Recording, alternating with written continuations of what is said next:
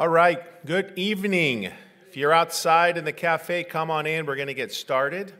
I am going to open up with a word of prayer and then introduce our guests. Father, thank you so much for bringing us together as we hear from Dr. Lisle again, and this important information and encouragement that we get, Father, from the Word, that what we have is accurate, and we have the confidence, Lord, that the God we serve and the Bible we read is it's infallible. And we thank you for that, Father. So we pray for this evening, Lord, that you bless and encourage us in our hearts to be those Bible students and apologists, if you will, to help others understand the Scriptures. And we thank you in Jesus' name. Amen.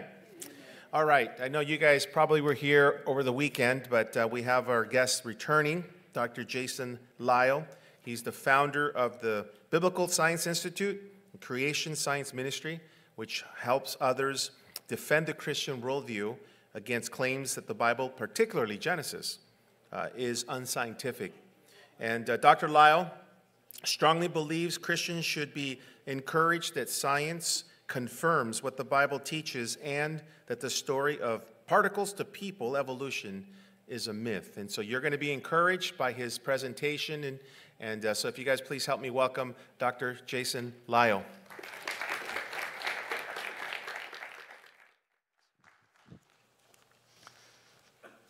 All right, well, thank you again, and it's good to be back with you, and I get to talk about how science confirms biblical creation. And we're going to look at several different branches of science tonight, but I think it's helpful for Christians to know the basics of different fields of science. And we can all do that. The areas I'm going to talk about tonight are not my area of expertise, but I rely on others that do have expertise in these areas, and just to learn the basics and see how science confirms what the Bible teaches. Creationists and evolutionists have the same world. We have access to the same fossils. We can look at the same patterns in genetics. We can look at the same stars and galaxies, and we draw different conclusions about what they mean and about how they got there, about how old they are. And that's because we're looking through different lenses. And I'm looking through the lens of Scripture, which is what we should do, because that's God's Word, and it's accurate. It gives us the true history of the universe. My secular colleagues, when they look at the world, they look at it through a secular lens, the lens of evolution. And so they already have some thoughts in their mind. They already have some ideas about how things came to be, because they're making certain assumptions like naturalism, uniformitarianism, the idea that rates and conditions are generally constant, and that Earth's features have been formed gradually, and so on, and that pain and disease and suffering led one kind of organism into the next by natural selection eliminating the unfit and so on.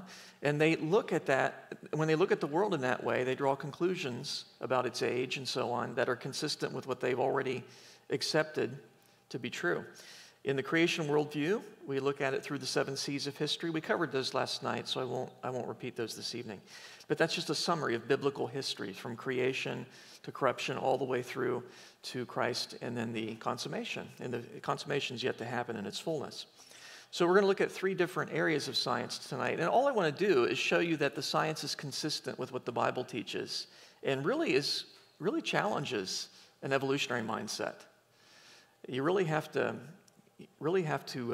strain credulity to believe in evolution. You really do. So we're going to look at 3 branches of science. We're going to look at genetics, the study of heredity, how traits are passed on from one organism to the next. We're going to look at information theory, which a lot of people aren't familiar with, but it's really powerful evidence for creation. And then we're going to look at geology, the study of rocks, and we'll also look at the fossils that are found within those rocks, which could be considered paleontology. So we'll look at that as well. So let's start with genetics and jump right in. The study of heredity, the study of how animals change from one generation to the next. Do animals change? Do dogs change? They do change. What do they change into? Dogs. Yeah, dogs change into dogs. And that's not really evolution, that's just dogs. Because we read in Genesis that God created animals according to their kinds, or after its kind. And that appears to be the reproductive limit of an organism. God doesn't say animals reproduce exact copies of themselves, right? They reproduce after their kind. Their offspring are similar to the parents. And God has built in variation to organisms, and we'll see how that works when we study the details here. But we would expect animals would remain the same kind no matter how many generations take place. Dogs never become cats, but you can get different breeds of dog. So let's just be honest about that. It's also important to recognize that kind is not the same thing as species. I've heard some well-intentioned creationists saying, well, yeah, all the species are the same. That's not really true. You can get what's called speciation, where a new species can arise. Like there's a group of mosquitoes that's separated from its parent population, and then 100 years later they're brought back together and they can't interbreed anymore due to what's called genetic drift. And they're classified, therefore, as a new species, but they're still mosquitoes. They always have been mosquitoes, and unfortunately, they always will be mosquitoes, okay? So you can get speciation, but they're the same kind. And this is something where the evolutionists sometimes misrepresent us, because I have heard evolutionists claim, well, creationists believe that God created all the species as we see them today. That is not true. Animals have changed since creation, okay? There were no poodles in the Garden of Eden. It was a paradise. You're not going to have poodles in there, okay? So animals have changed. This is not what we believe. This is fixity of species. We don't hold to that because it's not biblical. What the Bible would teach would be something more like this: variation within a kind. So animals have changed. They've diversified. And you can get the different breeds of dogs. That's not a problem. We'll see how that works. But they remain the same kinds. And so if you want to get a dog with long fur or short fur, we can do that for you. But if you want a dog with wings, you're out of luck. And we'll see we'll see that the evidence is consistent with the creation view, that dogs remain dogs, humans remain humans. In the evolutionary view, there really are no kinds, really, because in the evolutionary mindset, everything is descended from a common ancestor. All life is related. You're related to broccoli in the evolutionary worldview. I mentioned that to a group of atheists one time. I said, you realize in your worldview, you believe you're related to broccoli. And one of them afterwards came up to me and said, weren't you kind of insulting us by claiming we believe we're related to broccoli? I said, isn't that what you believe? He said, well, yeah. I said, well, there you go then, right? It's your belief. If it sounds silly, change your belief. Don't shoot the messenger. But in the evolutionary worldview, there's a continuum. And so it's kind of amazing to me that we can classify organisms if that were true. Because wouldn't everything be in the process of evolving into something else? The idea of discrete classification, I think it makes a lot more sense in the creation view. But in any case, to see which of these views is most consistent with science, we'll have to take a look at DNA and some of those things. But I just wanted to point out, though, that in the creation view, we do believe that animals change, but they change within their kinds. Of course, some of them have gone extinct. There's some kinds that have gone extinct, like dinosaurs aren't around anymore. There are some kinds where certain varieties have gone extinct, but other varieties remain, like elephants. Mammoths, we think, are part of the elephant kind. The mammoths are gone, but the African and Indian elephant remain. So that's what we'd expect. Whereas in the evolutionary view, everything is in the process of evolution, and many things have gone extinct, so there's no dispute there. So DNA is the molecule of heredity. It's a very long structure, a very long connection of atoms that occurs in the cells of your body, and it looks like a twisted ladder. And on the rungs of this ladder, connecting the two strands, are nucleotide base pairs. And there's 4 different nucleotide base pairs that you'll see abbreviated by those 4 letters, C, G, A, and T, which is what the names start with. And the C's and G's always connect, and the T's and the A's always connect. So if A's on one strand, T's on the other, and so on.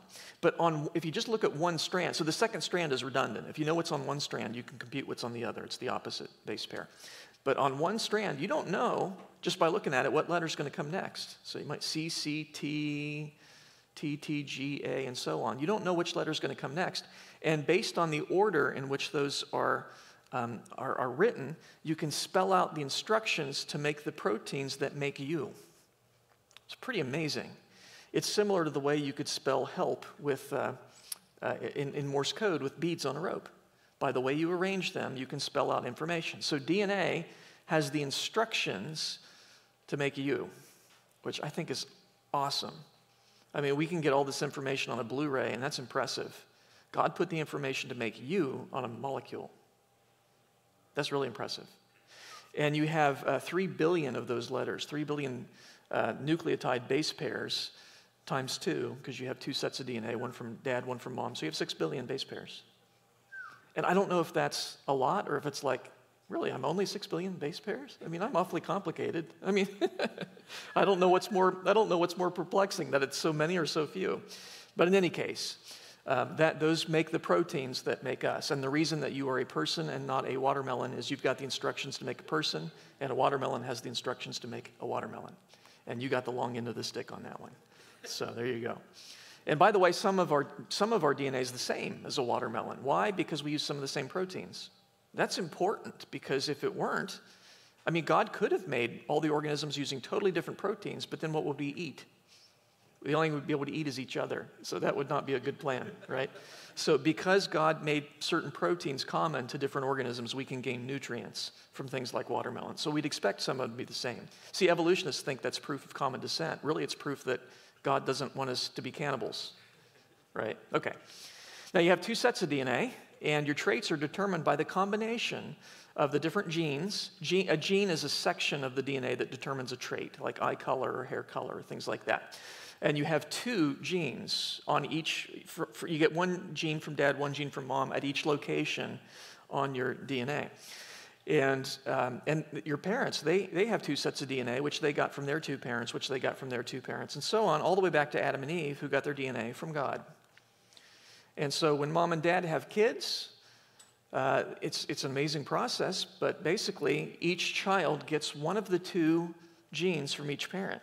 And you don't know in advance which one they're going to get. So the first child might get that gene from dad and that gene from mom, and then the next ones and the next ones. Oh, and so they have a unique set of DNA. They still got all the instructions from their parents, but they have a unique combination. They have a combination their parents don't have. Now, the next child, he gets a different set, and so he looks a little different. And the next child, and so on.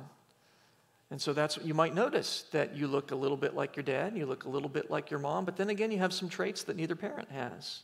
That's because you have a unique combination of DNA. You see, isn't that ingenious? Really, it's brilliant, because the number of combinations of different genes, you start with 2 people, mom and dad, the number of unique combinations of DNA is far greater than the number of atoms in the universe. And so it's a great way. So all the information to make everyone in this room, God encoded in Adam and Eve. That's cool. Now we'll see that there's some issues that have crept up. There's mutations and things like that. We'll talk about those. But because God used the combination of those 2 things, and because when you run the number of combinations of 6 billion base pairs, that's enormous. You can get tremendous variety, and it's beautiful. It's beautiful to see. I love meeting different Christians and seeing the different talents that God's given them and the different interests they have. It's just a wonderful thing. Here it is with blood type. So with blood type, there's 3 possible genes, A, B, and O. And of course, you only get 2. You get 1 from dad, you get 1 from mom. So if a person has this combination, A and A, their blood type's A, that's easy. If they have A and O, let's say they get A from dad and O from mom, their blood type is still A because A is dominant and O is recessive. If a dominant and a recessive gene go together, the dominant wins and it expresses that trait. So, and they're usually represented by capital letters and recessive by lowercase in many instances.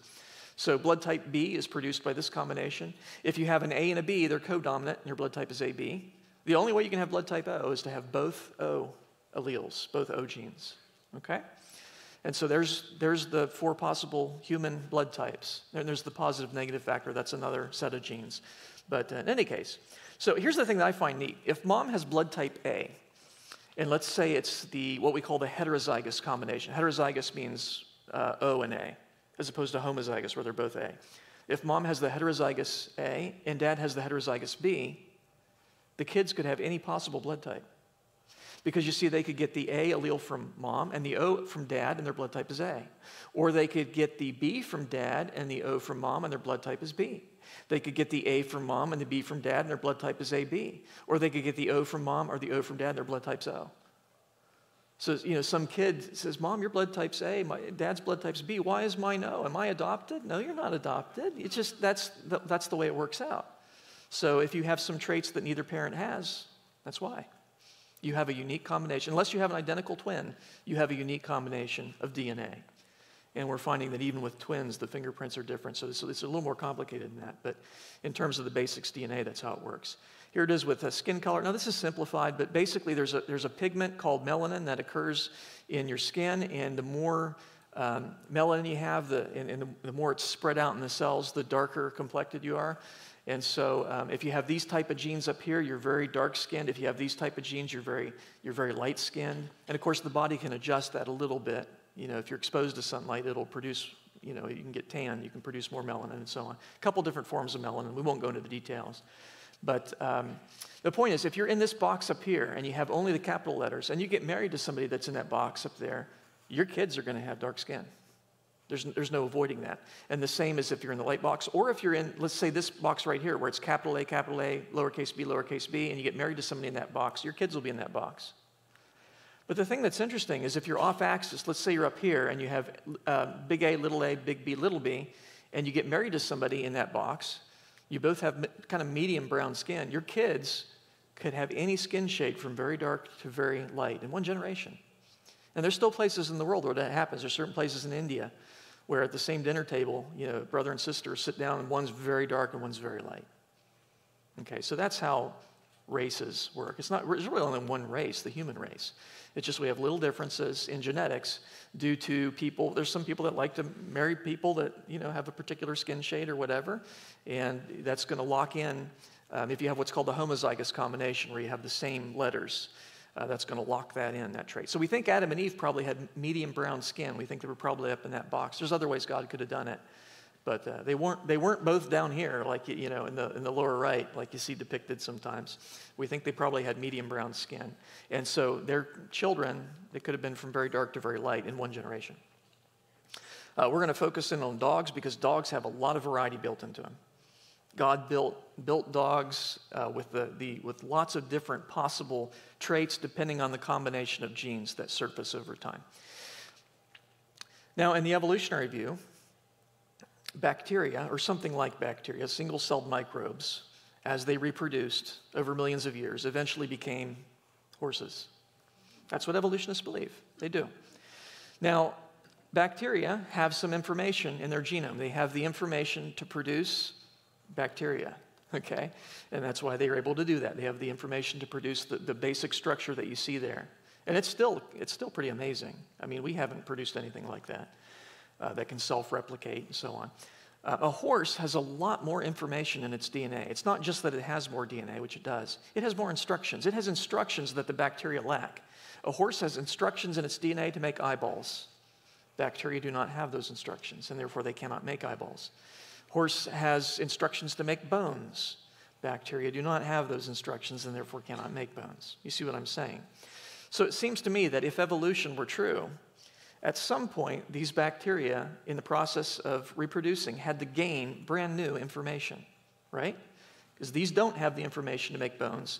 That does. So at some point, they had to acquire the information to make bones and skin and eyes and hooves and whatever you can think of. Anything that a horse has, that information at some point had to be added to the DNA of those bacteria. That's so important to understand. Evolution doesn't work. It can't get off the ground unless you can increase the information content in the DNA. You can never turn one kind into another without adding new information because a horse has more information than the bacteria. I'm saying that a few ways because I want to make sure you get it. Evolution requires an increase in information. If you don't have an increase in information, you don't have evolution. You can have variation within a kind, but not evolution. And that's important because all the processes that we observe scientifically reduce the information in the DNA. They don't increase it. Or maybe they're neutral, but they don't increase it. For example, natural selection. A lot of people think that natural selection is the same as evolution because Darwin tried to kind of connect the two. And that was an error in reasoning that many, even Christians, have fallen for that, unfortunately. But no, natural selection is the opposite of evolution, and let me show you why. Natural selection is a true principle. It's biblical. There are biblical examples of it. And it's very easy to understand. Let's suppose you have two dogs, and let's suppose that each dog has a gene for short fur and a gene for long fur, and therefore, let's suppose those genes have a combined effect, and so you have medium-length fur. Now, this is simplified, but the basic genetic principles here are true. So let's say each of these dogs has medium fur because they have information for short and long, and that combines to produce medium. And these dogs fall in love, and they reproduce. They have some pups. Now, some of the pups are going to get the short gene from mom and the short gene from dad, and they will have short fur. Some of the pups will get the short gene from one parent, the long gene from the other. In fact, 50% of the offspring statistically would end up with that combination. They'd have medium-length fur just like their parents. And then some of the pups would get the long gene from dad and the long gene from mom, and they would have very long fur. Okay? So in one generation, you can immediately have a great degree of variation within a kind. Variation within a kind. We started with medium-length hair, and we ended up with dogs that some of them have medium-length hair, some of them short, some of them long. But the information was already there in the parents, wasn't it? There's no information that the offspring have that the parents didn't have. The offspring just have, in the case of the first and the third, they have a unique combination. Okay? So there's no evolution so far because we haven't gained any new information. We started with information for short and long, and by combination medium, and we ended up with information for short, long, and by combination medium. Now, suppose the environment gets very cold. Oh, so the dogs that have the shorter and medium-length fur, they have a tough time in that cold environment, right? But the dog that has the longer fur, he thrives in that environment. The dogs that are not so well insulated, sadly, they die. Very sad, yeah. I didn't say natural selection was nice. I just said it's true. In a fallen world, it's true. Animals sometimes die. Or maybe they don't die, but they have to spend all their time finding an environment to stay in, and so they can't reproduce because they can't find each other. They have to stay in a warm environment. Whereas these dogs are free to frolic out in the cold and find a mate.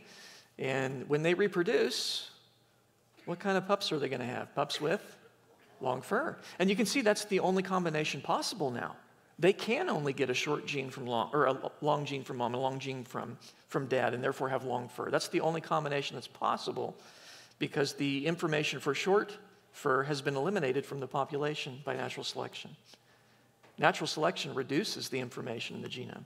It's the opposite of evolution. You see, we started with information for short, long, and by combination medium, and we ended up with just information for long. The information for short has been lost because the animals that had that information perished. That's what natural selection does. It's simply differential reproduction. Animals that are better equipped to survive and reproduce in an environment do so. Now, if we reverse the situation, if we started things over again, you got all three varieties, but this time let's assume that the environment gets very hot. Now what's going to happen? Well, the dogs that have the longer fur, they don't do so well in a hot environment, right? And so sadly, they die of heat exhaustion. Whereas the dogs that have the shorter fur, they're able to get rid of that heat, disperse it more easily. And so they meet other dogs that have survived because they also are able to dissipate heat. And when they have pups, the pups are going to have short fur, right? Because that's the only combination that's left. And so this is a great example of adaptation. This is one kind of adaptation. This is a generational adaptation. The environment got very warm, and lo and behold, the dogs ended up with short fur. Why? Because they saw that the environment was warm and they decided, I'm going to reprogram myself. No. Because if they didn't already have short fur, they just died and they weren't able to pass it on.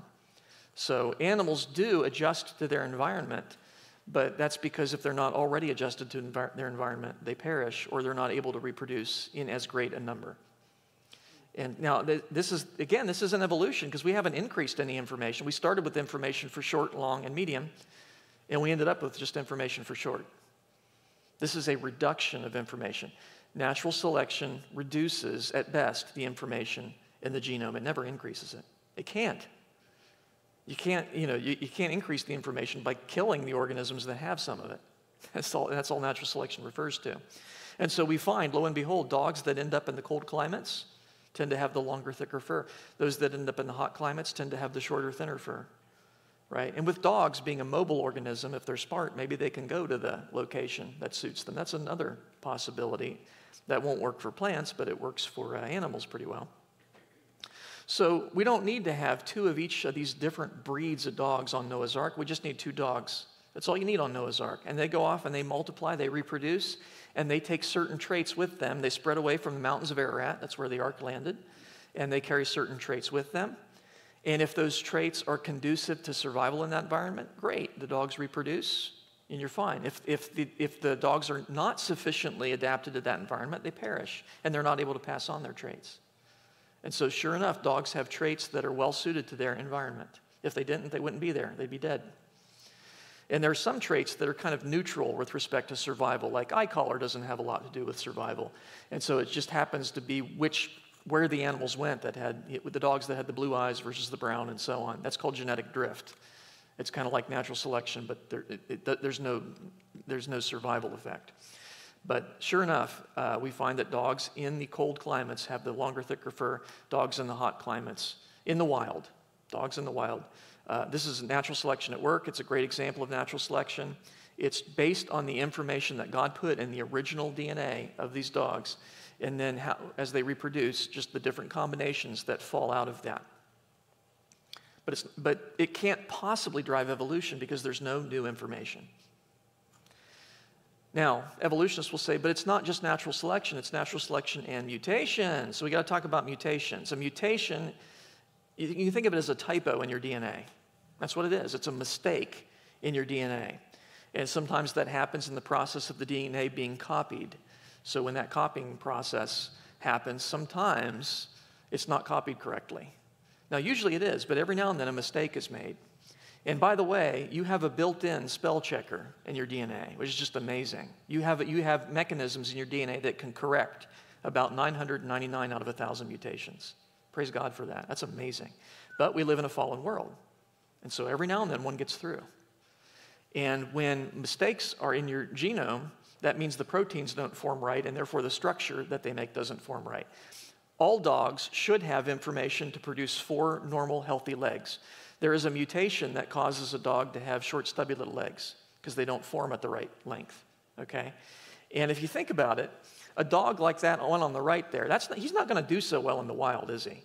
On those short, stubby little legs, he can't run very fast. He can't catch anything. He's more likely to be caught by something else. So he's not going to survive in the wild. And so we find that mutations are held at bay to some extent in nature because organisms that have them have this nasty tendency to die. There are some mutations that are immediately fatal. There are some mutations that cause the heart not to form properly. You're not going to pass that on because you're dead, right? But there are some mutations that are just kind of inconvenient, and the organism might be able to survive and pass that on. But they tend to accumulate with time, and eventually the organism goes extinct. That's one way they can go extinct. So anyway, so in nature, mutations, some of them are eliminated because it kills the organism, or the organism is not sufficiently adjusted to that environment to survive.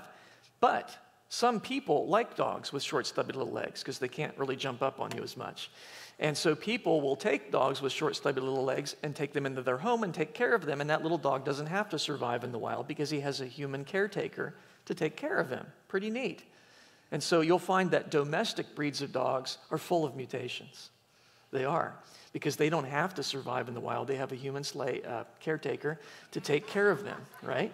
To spend millions of dollars trying to keep them alive because they're missing some instructions. And so there are all kinds of mutations in domestic dogs. There's a mutation that causes a dog's snout not to form properly. Dogs are supposed to have a long snout, and that helps with their ability to smell and so on. There's a mutation that causes the snout to be short, but the jaw was designed to fit the longer snout, so they have a horrible underbite. And then the skin was designed to fit the longer snout, so the skin hangs off the side. And some people think that's cute. You think the dog says, gee, I love having my nose stuffed into my face. That's great. Probably not. He probably doesn't like those mutations so much. But some people like them, and it's fine. Poodles, for example. Poodles have some problems.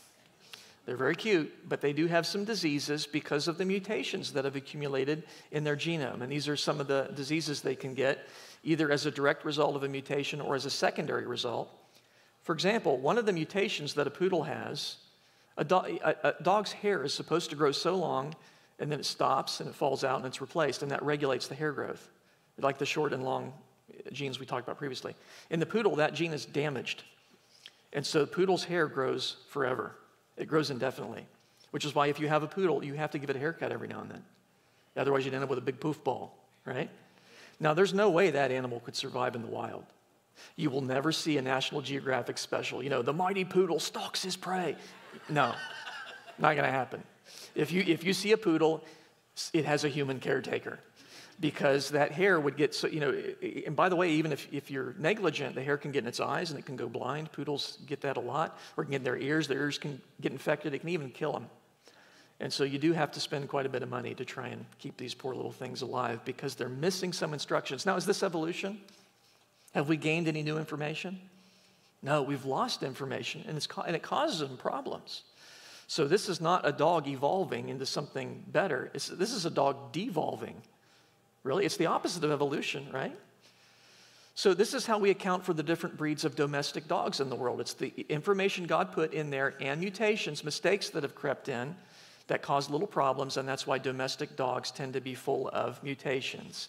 They don't have to survive in the wild. They have a human caretaker who will compensate for their mutations by taking care of them. Now, this is not evolution because it's in the wrong direction. You see, the dogs that were on Noah's Ark, we think were probably similar to the wolf variety. Wolves still have a lot of what we call heterozygosity, big A, big B, little b. And so as they were selectively breeded together, and that's what inbreeding does. Inbreeding concentrates the mutations, and so you're more likely to end up with the disease. That's why purebred dogs tend to have more diseases. The mutt that you run over, they get up and wave and run off, right? But purebred, you look at them the wrong way, and you got to get the paddles out and restart their heart. But so, especially once you get down to the poodle, because this is not gaining new information, you're losing it. And the poodle's just kind of the last step there. So that's kind of the bottom line of the dog world. You really can't get below that, really. So that's it. So theoretically, you could take two wolves, and by selectively breeding them and selecting the offspring, theoretically, you could get down to a poodle again. I don't know why you'd want to, but you could.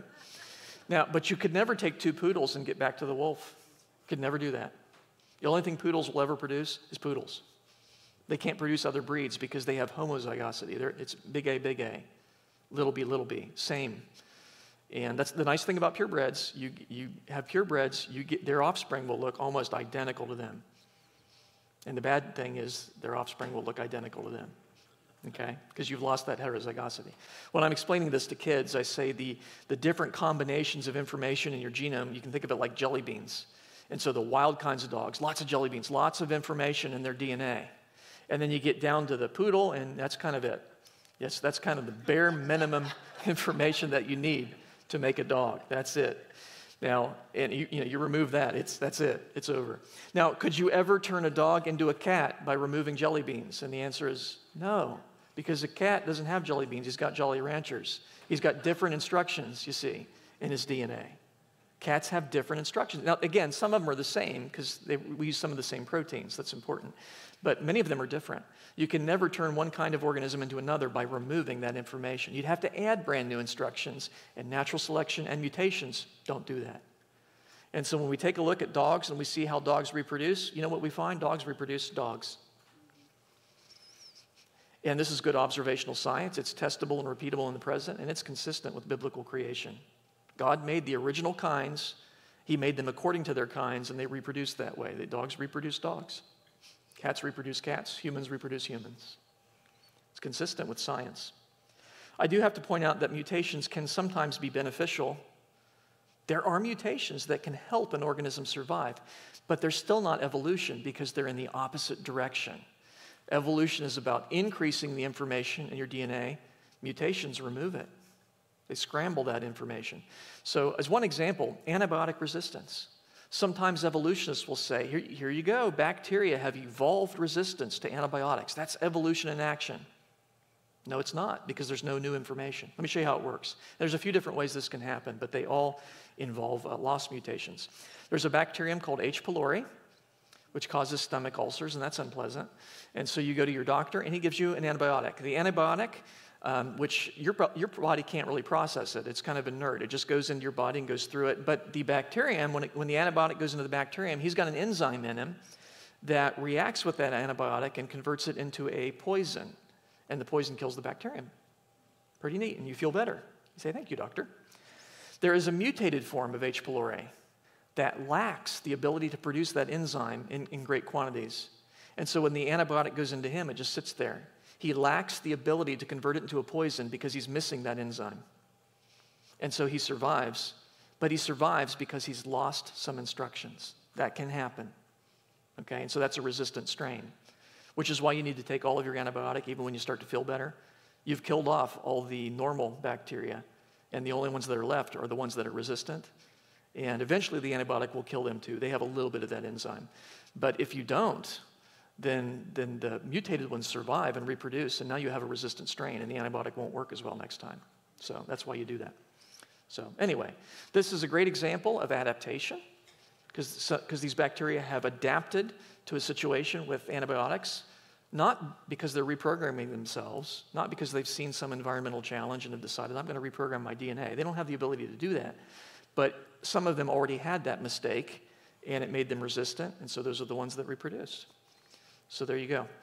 But point mutations, these little mistakes, these little typos in your DNA, all point mutations that have been studied on the molecular level turn out to reduce the genetic information, not to increase it. Mutations are always in the opposite direction of evolution, according to Dr. Lee Spetner, who's a PhD biophysicist at Johns Hopkins University. He says, not even one mutation has been observed that adds a little information to the genome. Now, if I were an evolutionist, I would lose sleep over that. Because in the evolutionary view, we are made of mutation-increasing mutations, or information-increasing mutations, right? That's how we got from bacteria to us, is the accumulation of new information as mutations produced it. But we haven't observed even one. So when I say evolution is scientifically bankrupt, I mean it. There's no observational evidence of it. It doesn't happen. It's consistent with creation. So when we take a look at DNA, we find that DNA is copied and occasionally instructions are lost, but they're not gained. We don't gain brand new information in our DNA from mutations, and that's consistent with creation and curse, because we live in a cursed world, and that's why these mutations can occur now. So it's not consistent with evolution. Well, we've been talking about information. There's actually a whole branch of science that deals with information theory, how information is transmitted, and so on. It's really exciting these days because, of course, with the computer technology, computers are all information-based. And Dr. Werner Gett is one of the world's experts on information theory, and he's a very solid Christian and a creationist and a good friend. He's a very neat guy. But Dr. Gett pointed out that information always entails certain properties, and I'm kind of summarizing what he wrote. Information, what is it? Well, it always involves a symbolic code system. And so if I pick up a book and I open up and I see the word house there, I'm not seeing a house, I'm seeing a word that represents a house. The house is the referent, the word is the verbal token. That's a symbolic code system. Words represent objects or actions or ideas, right? So words are symbolic. They represent something else. So it's got a symbolic code system. There's always language. When I read a book, it's not just a random assemblage of words. The words are organized into sentences. And you have a noun, you have a verb, you have a subject and a predicate, and so on. So there's a language convention. Different languages have different rules, but there's always a language there. And then finally, information always has meaning. There's an expected action on the part of the recipient of the information and an intended purpose. There's a reason why that information was sent. And so let's take a cookbook, for example. Does a cookbook have information in it? Yeah, because it fulfills all those three criteria. It's got a symbolic code system.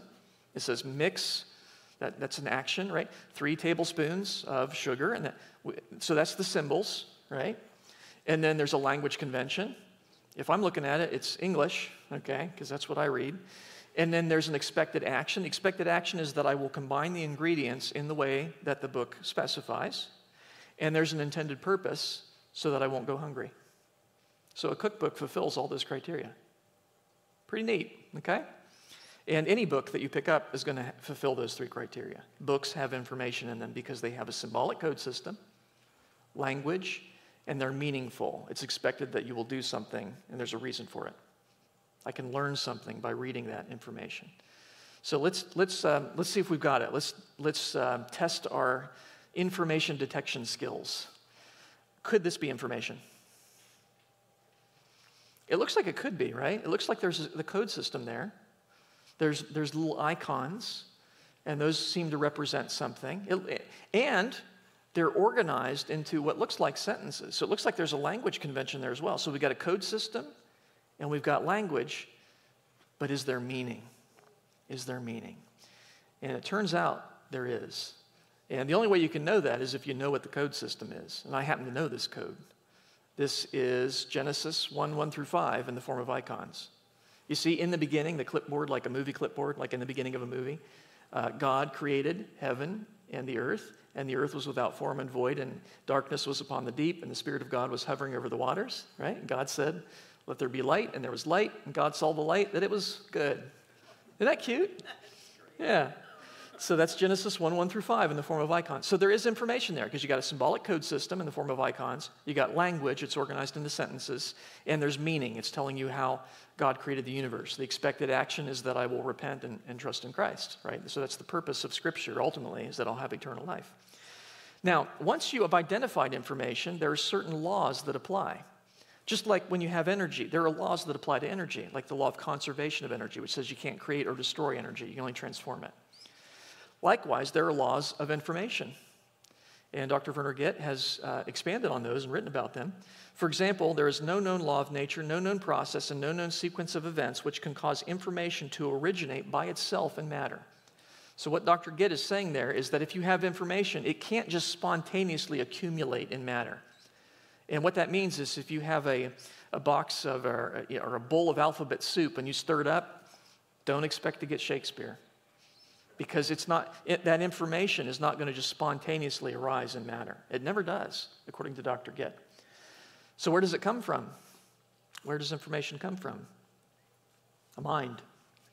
Dr. Gitt says, when its progress along the chain of transmission events is traced backwards, every piece of information leads to a mental source, the mind of the sender. So information always originates in a mind. Now, it can be copied by non-mental processes. A computer can copy information. It can copy files, right? But it can't create brand new information. There's got to be a programmer there. Or a Xerox machine can copy information, but it can't write a book, okay? Human beings, minds produce brand new information. And that makes sense. We'd expect that, right? If you picked up a book, not one of you would assume, well, I suppose this probably came about by an explosion in a typewriter. If that book has information in it, you would assume it came from a mind, wouldn't you? Now, that doesn't mean the machine that printed it has a mind. It's probably mindless, but it got its information from another machine, which got its information from a computer, which got its information from a human programmer, okay? So information always comes from a mind, and that's obvious. And yet, what do we have in DNA? Information. All the information to make you is in your DNA. Now, where did that ultimately come from? It had to come from a mind.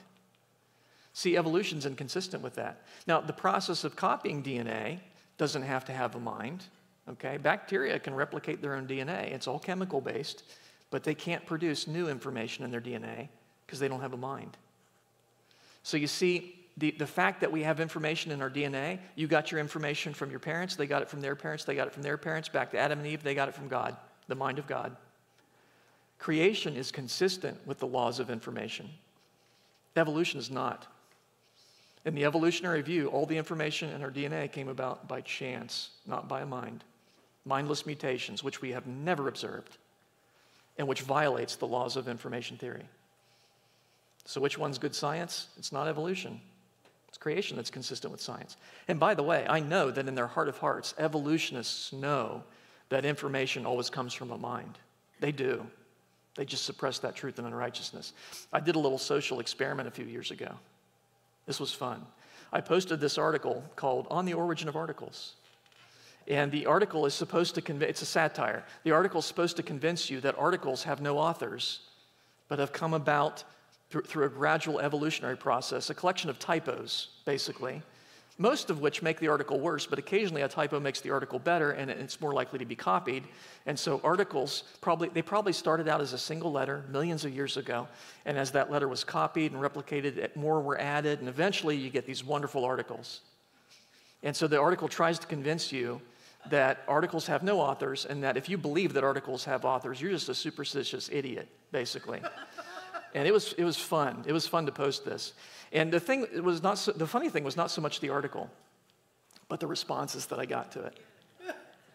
You see, I used to allow people to comment on the website. I had to put a stop to that because some evolutionists really started getting just nasty. But I allowed evolutionists to get on there and that, we know you wrote this, Dr. Lisle. I'm like, how do you know that? Did you see me write it? No? Oh, you're taking that on faith? Oh, that's interesting. It says, well, it says posted by you. Hey, I admit to posting it. When this thing evolved on my computer, it was too good not to share it, right? Besides, do you believe everything you read? The Bible says it's written by God. Do you believe that? Oh, inconsistent, right? You must be one of those authorists that believe that articles have authors. I mean, if you want to believe that, fine, but keep it in church, man, right? Don't teach that stuff to my kids. Anyway. It was really funny, and I would play the part of the evolutionist and defend the idea that this article, which I had written, has no author. And it was so funny. In fact, I even demanded of the author. I said, in fact, if there's an author, let him show himself in this article right now, and then I'll believe. I used every trick that they used. And you know what? They couldn't refute me. Now, they could have easily. All they'd have to do to prove that I or somebody wrote that is say, well, we know that article has an author because it has information, and information comes from a mind. Not one of them used that argument. Why? Because they'd have to give up evolution. Yeah. Isn't that interesting? People would rather be reduced to absurdity than give up evolution. Isn't that fascinating? Isn't that fascinating? The whole SETI project, which is listening for these alien, signals from outer space, they haven't found any. I don't think they will. But there's lots of radio transmissions from space. The sun gives off radio. It sounds like static. I've listened to it. It's not pleasant. There are other stars. There's stars called pulsars that emit this pip, pip, pip, pip, pip, pip radio signal. And in fact, when pulsars were first discovered, they labeled them LGMs, which stands for little green men. Yeah. They're not. They're a rotating collapsed star, and that's what causes the radio pulses. But with all these natural radio signals, how would you distinguish a transmission from an intelligent species out in space? Not that I think there are any, but how would you distinguish that? The answer is, it would have information in it. If we got instructions from space on how to build a warp drive, and we built it and it worked, we'd say, I'd be convinced that it was sent by an intelligence. Not necessarily aliens, but I would be convinced that it was sent by an intelligence. Why? Because information always comes from a mind. The whole SETI program is founded on that. And yet those same scientists, when they look through a microscope and they see the copious amount of information in DNA, say, oh, that must have come about by chance. Professing themselves to be wise, they became fools. And don't get me wrong, there are people that are more intelligent, smarter than I am, that are evolutionists. But if they're not using their mind properly, they've been reduced to a foolish worldview. Right? If they've rejected God, they've been reduced to a foolish worldview. Well, let's move on and talk about geology. I want to spend the remaining time on this. I think the first myth that we have to blow up is that these rocks are millions, if not billions of years old. And we hear about radiometric dating, that scientists can somehow date these rocks. And they know they're billions of years old because of radiometric dating. And I want to show you how that method is supposed to work and why it really doesn't. So we're all made up of atoms, these little particles that have electrons circling around the nucleus. The nucleus has protons and neutrons that you see there. I've got the protons in red, the neutrons in white, the electrons in blue circling around. And we're made up of mostly the lighter atoms, but there's some heavier atoms like uranium that are unstable. And what unstable or radioactive, what that means is it will spontaneously change into another type of atom. It does happen. It's like alchemy, but you have no control over it. It does it by itself. So uranium-238, for example, uranium-238 is unstable or radioactive. It will spontaneously decay or change into thorium. And it gives off energy when it does that. And radios can detect that energy, hence radioactive, okay? So it changes into thorium, which changes into the next one. So those are all unstable until it gets all the way down to lead-206. Lead-206 is stable. So once it's lead-206, it's perfectly happy to remain lead-206 forever. Now, this happens one atom at a time, and you don't know which atom's going to go next. If I had a chunk of solid uranium-238, atom by atom, they would be changing into thorium, which would then be changing into the next one, and so on, okay?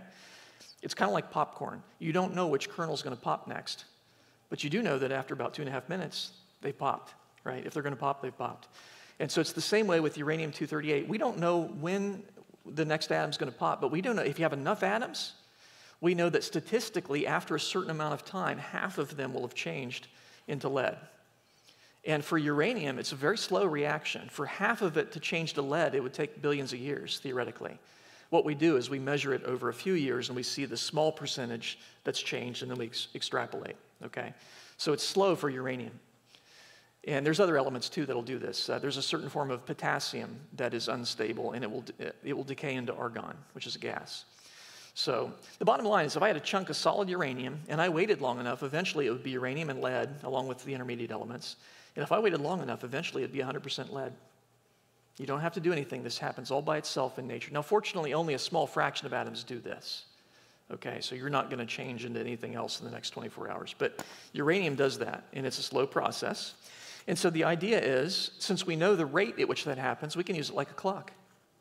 And that's pretty clever.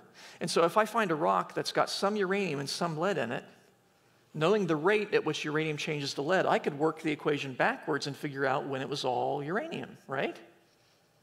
But how do I know it started all uranium? How do I know it didn't start with some lead in it to begin with?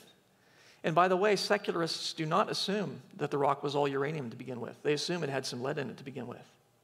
But how much lead do I start with? If you tell me how old you want the rock to be, I'll tell you how much lead it started with. See the issue there? And it is an issue. And don't get me wrong, secularists are not stupid. They have ways to try and get around that. But that is an assumption that they have to make, is that they know the initial ratio of the parent to daughter product, the uranium to lead, that it started with. You can think of the uranium changing to lead like sand going from the top chamber to the bottom chamber in an hourglass. And you can use an hourglass to tell time. If when you came into this room, you saw the hourglass like that, I said, how long ago did I turn that over, you think? And he'd say, well, it's about halfway through. It's an hourglass. I'm going to say 30 minutes, half an hour. And I say, you're wrong. I turned it over 1 minute ago. But already a lot of the sand was in the bottom chamber, you see. You assumed that all the sand started in the top chamber. You can't assume that. You can't assume that. We don't know when I turned it over. It might have been on its side, and a lot of it maybe it's kind of already halfway through like that. How do you know that somebody didn't add sand when you're not looking? Now, uranium is leachable in salt water. It can move in and out of the rocks under the right circumstances. Or how do you know the throat of the bottle's always been the same size? The idea that the sand has always flown through at the same rate that it does today. Now, that's probably a pretty realistic, safe assumption for an hourglass. But we don't know why radioactive decay happens at the rate that it does. And therefore, we don't know that it's been constant throughout history. And in fact, we now know that it can be accelerated. There are certain kinds of radioactive decay that we've been able to speed up in a laboratory by a factor of 1 billion. We can make it decay 1 billion times. The rhenium-osmium reaction, we can make it decay 1 billion times faster just by ionizing the atom. That's amazing. And if we can do it, obviously God can do it. And God could use methods that are supernatural that we can't use. But the bottom line is, radiometric dating assumes that you know the initial ratio of parent to daughter product, the initial conditions are known, that the decay rate has always been constant in what it is today, and that the system is closed, that minerals have not moved in and out of the system, okay? And we now have good evidence that number 2 is wrong.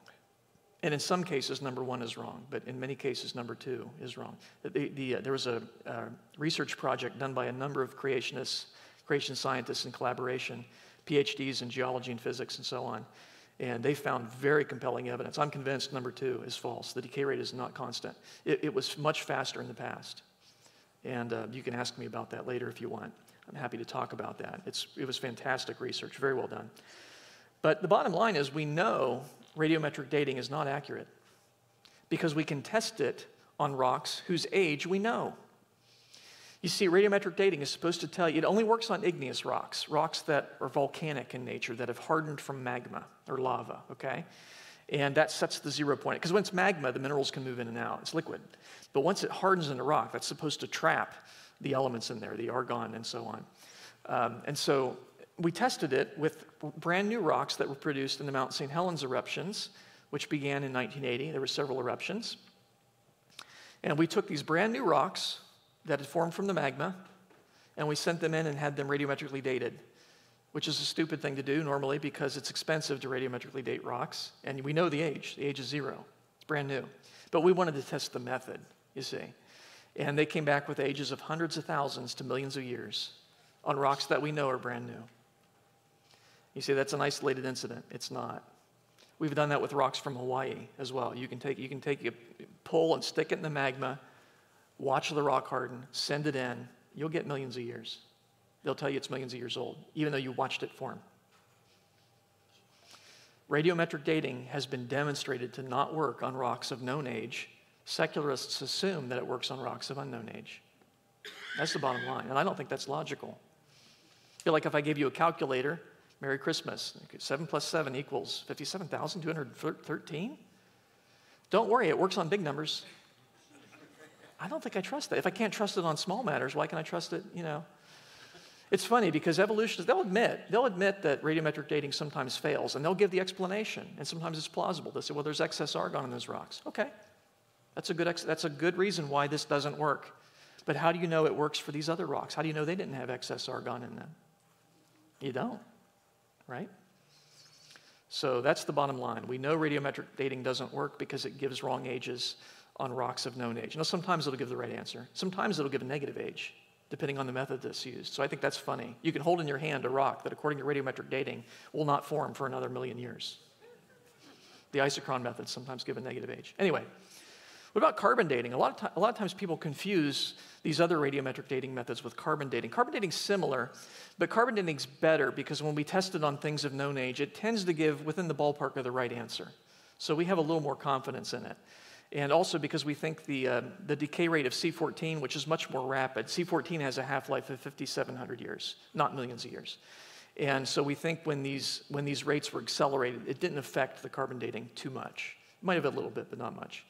The way it works, most carbon is C12. It's got 6 protons and 6 neutrons in the nucleus, okay? And that's stable. C12 will remain C12 forever. There is a variety of carbon, C14, has 2 extra neutrons, and that makes it unstable. It would really rather be nitrogen, and it will spontaneously convert into nitrogen and emit energy as it does so.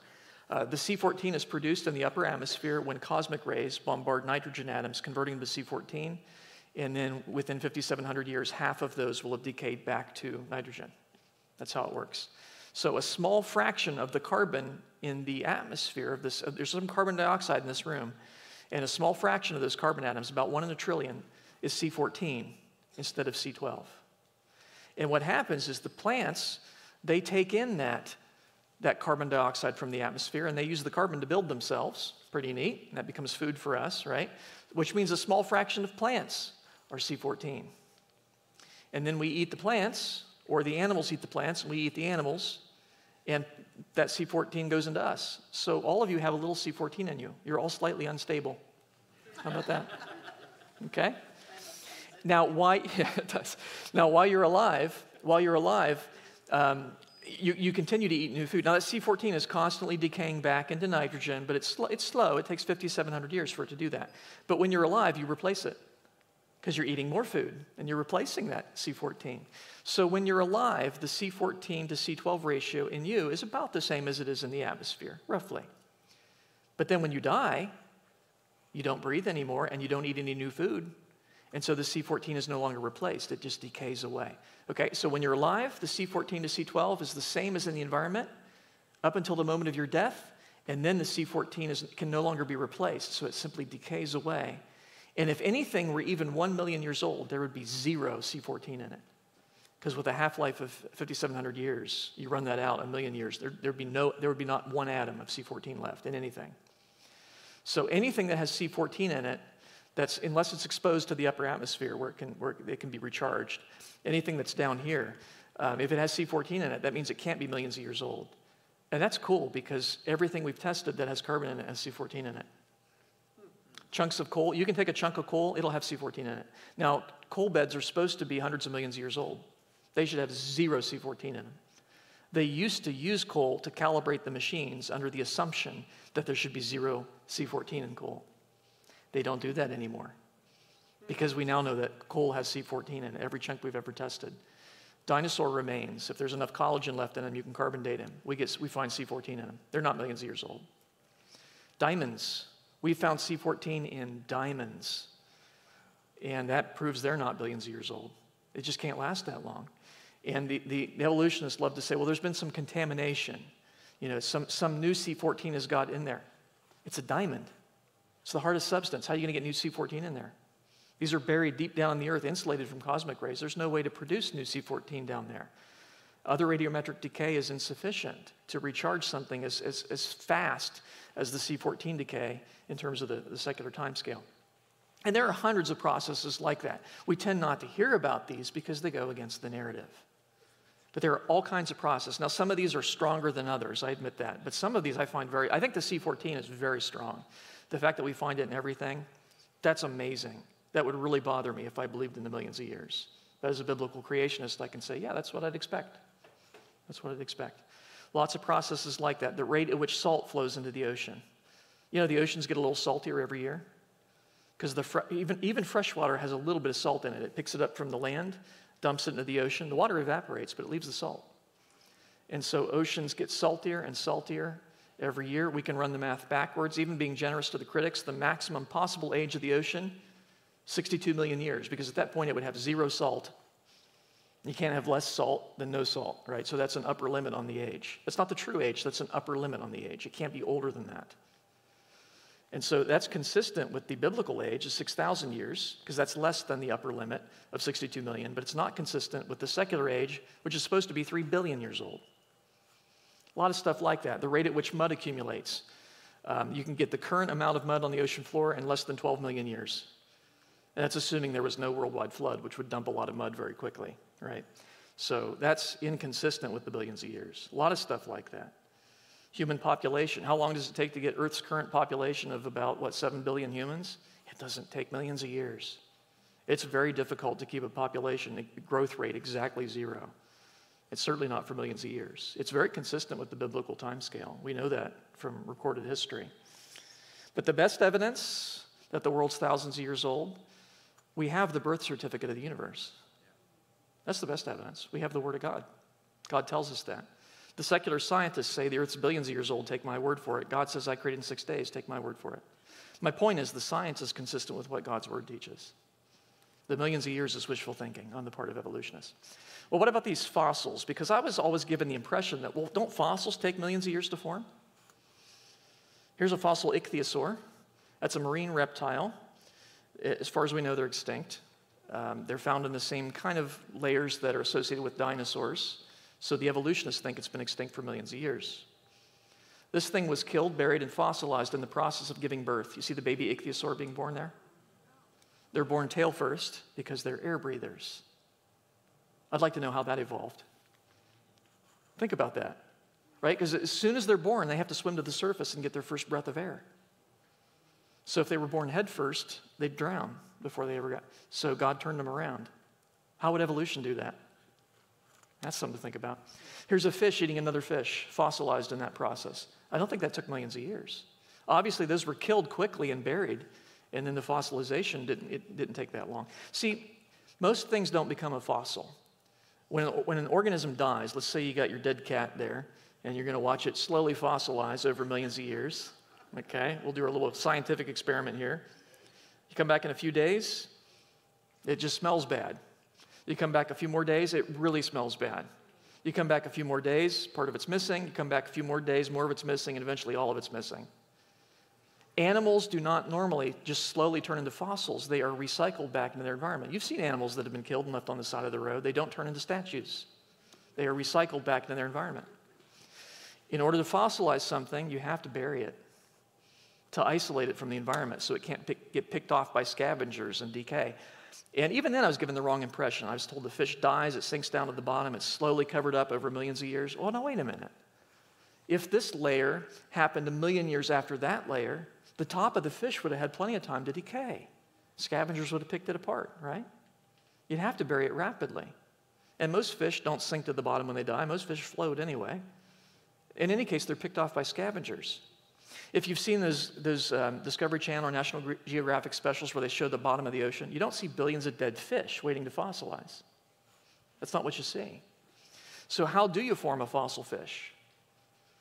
Well, it turns out flood conditions are the way to do it. You mean fish can be killed in a flood if it's a violent one? Because it'll dump sediment on them. So if you really want to form a fossil fish, here's how you do it. You go home to your aquarium.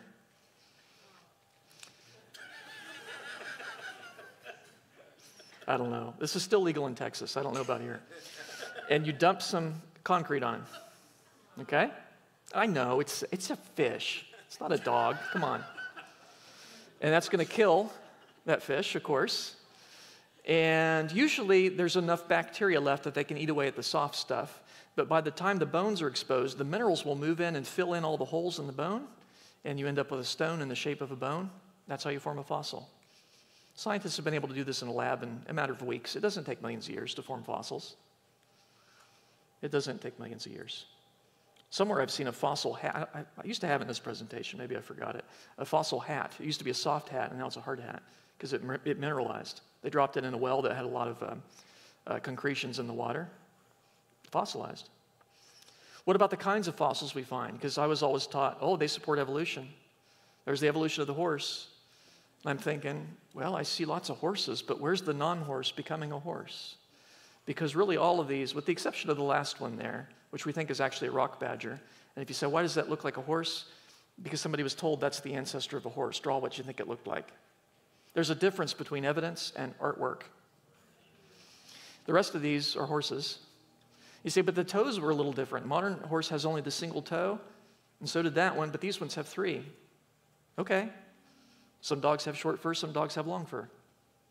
Some varieties go extinct. These varieties are extinct today. They're still horses. But they're different sizes. We got horses of different sizes today. These are both adult horses. They're just different breeds. Lots of different varieties of horse. Why would we expect that all of them have survived until today? Some of them have gone extinct. What we don't see is one kind changing into another. And by the way, just about every example you'll see in the evolutionist's own textbooks of evolution is variation within a kind. It's exactly what the creationists would expect. You don't see one basic kind becoming another. You don't find it. But don't rocks take millions of years to form? The rocks in which we find these fossils, those take millions of years, right? Here's a set of car keys embedded inside solid rock. I don't think that took millions of years to form. Here is a man-made mechanical clock embedded inside solid rock. That's the one rock we know exactly what time it happened. Well, all these rock layers. There's a person down there for scale. Surely those took millions and millions of years to be deposited. Look how many there are. Those did not exist before 1980. Those were formed in the Mount St. Helens eruptions. Not all of them are rock. Some of them are unconsolidated sediment. Some of them are rock. But it doesn't take millions of years. It just takes the right conditions. Catastrophic conditions will do it. Flood conditions will do it. Mount St. Helens demonstrated that a lot of the things that biblical creationists say can happen quickly can, in fact, happen quickly. Mount St. Helens, when it erupted, it splashed a wave in Spirit Lake and cut a canyon 1/40th the scale of the Grand Canyon in a matter of hours. It doesn't take millions of years to form a canyon. That canyon didn't exist before 1980. It wasn't there. And we find very fine laminations in some of the rock layers that it deposits, some of the sediment layers. And those are the same kind of laminations you see in the Grand Canyon. And they used to say those are annual layers. Each one of those is 1 year after the next. You add them up, millions of layers, therefore millions of years. Except we now know those aren't annual. Those were all deposited in that Mount St. Helens eruption. They're simultaneous. They had to do with the way the mud flows. And that's the same kind of laminations you find in the Tepete sandstone, which covers much of the United States and Canada, that formation anyway. It's given different names in different parts of the world, but it's the same layer. Think of the catastrophe that would deposit something on that scale. And most of the rock layers, by the way, from the Cambrian all the way up until at least up until the Tertiary, they tend to be continental in scale. That's not happening today. We don't have floods today on a continental scale, but there was a time when we did. It was during the worldwide flood. We find trees buried vertically without roots, with bits of coal at their base. Now, I was taught that coal forms in swamps over millions of years as peat accumulates and gradually turns into coal. Is that the lesson you were taught? That's what I was taught in the public school system. But you know what? We sometimes find impressions of leaves in the coal. And they are not leaves from plants that grow in swamps. They are leaves from plants that grow in mountain rainforests. You mean the coal actually formed in a mountain rainforest? Yes. When trees were rapidly uprooted and some of them were compressed into coal. But what about the roots? If trees buried vertically with no roots, how does that happen? Mount St. Helens showed us. Because when it erupted, it uprooted trees like matchsticks. I've seen videos of it. It's extraordinary. It is spectacular. And there was a lake nearby, Spirit Lake, and many of those trees, having been uprooted, they tended to float in Spirit Lake, and most of them floated vertically because of the little remnants of the root that's at the base until they became waterlogged and sagged down. We know how this happens now. We've seen it. It was a catastrophe and flood conditions that did it. So you see, when we see these rock layers, it really is very compelling evidence of a worldwide flood. And this is good observational science. Mount St. Helens demonstrated that a lot of these things that evolutionists say take millions of years do not, in fact, take millions of years. They just take catastrophic conditions. And Mount St. Helens was one rather piddly volcano by volcano standards. When the Great Flood happened, the Bible says all the fountains of the great deep burst forth. That might refer to underwater volcanoes, all of them going off at the same time. That's a catastrophe. You see, it's consistent with the global flood. It's not consistent with the millions of years. And so when you see these, you see these rock layers, and I don't know if you have them around here or not, but like growing up in Ohio, there were sections. I'm kind of in the Rolling Hills district. There are sections where they will cut through the hill, and you can see the rock layers there, and you can see the sedimentation. And you're taught, well, that's millions of years. It's not. It's evidence of a worldwide flood. It's evidence that God judges sin. That's why we find all these billions of fossils all around the world. It's not evidence for evolution. It's evidence that God is righteous. The real message of the rocks is repent. That's the real message. And the Bible predicted that people would deny that. In the last days, there would come those who would deny the worldwide flood. For this, they willfully forget that by the word of God, the heavens were revolved and the earth standing out of the water and in the water, by which the world that then existed perished, being flooded with water. It says they willfully forget that. They're deliberately ignorant. And that's exactly what we're seeing today. God is righteous, and therefore he'll judge sin. But he's also merciful, and he provided a way of escape. He's promised to pay our penalty on the cross, and that is awesome. And just as during the days of Noah, God prepared a way of escape. And of the billions of people, and there could have been billions of people on the earth at the time of the flood. We don't know the exact number. But people lived very long, and they reproduced a lot of offspring. You do the math, it could have been billions of people, theoretically. But of those people, 8 responded to God's message of salvation and grace. Noah was a preacher of righteousness. Come on board the ark and be saved. 8 were. And then God closed the door, which I think is significant.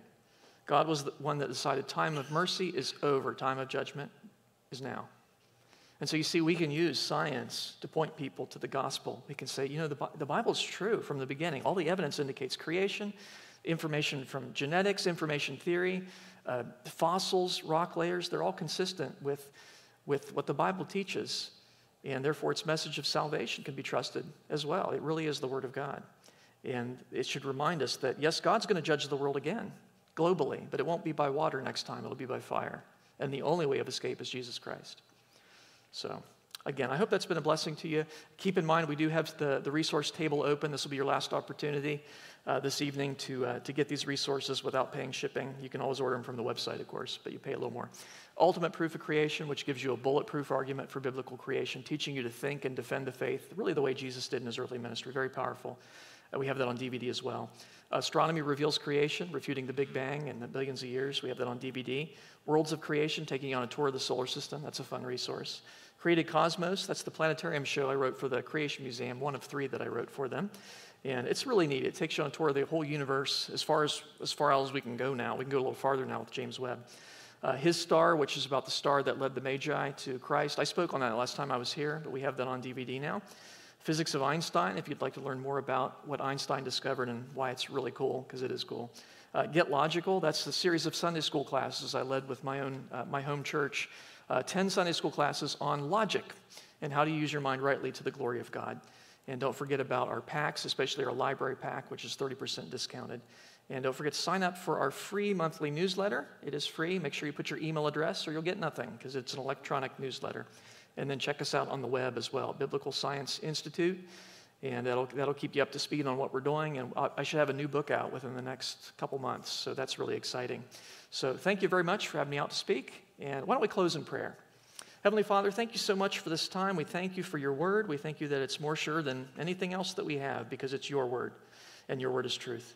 And we thank you, Lord, that we live in an age where we have all this information that just confirms your word, where we can see these things that we know are true because you've said they're true, but it's so cool to be able to see them as well. And I pray that this information that we would retain this information and be able to use it to have gospel conversations with people, that we can, with gentleness, that we can lead them to you, that you might grant them repentance, because only you can change a person's heart, Lord. And we ask that you would do that with this nation, Lord. Just change the hearts and minds of people to turn to you, to repent from sin and trust in you. We ask this in Jesus' name. Amen. Thank you very much. God bless.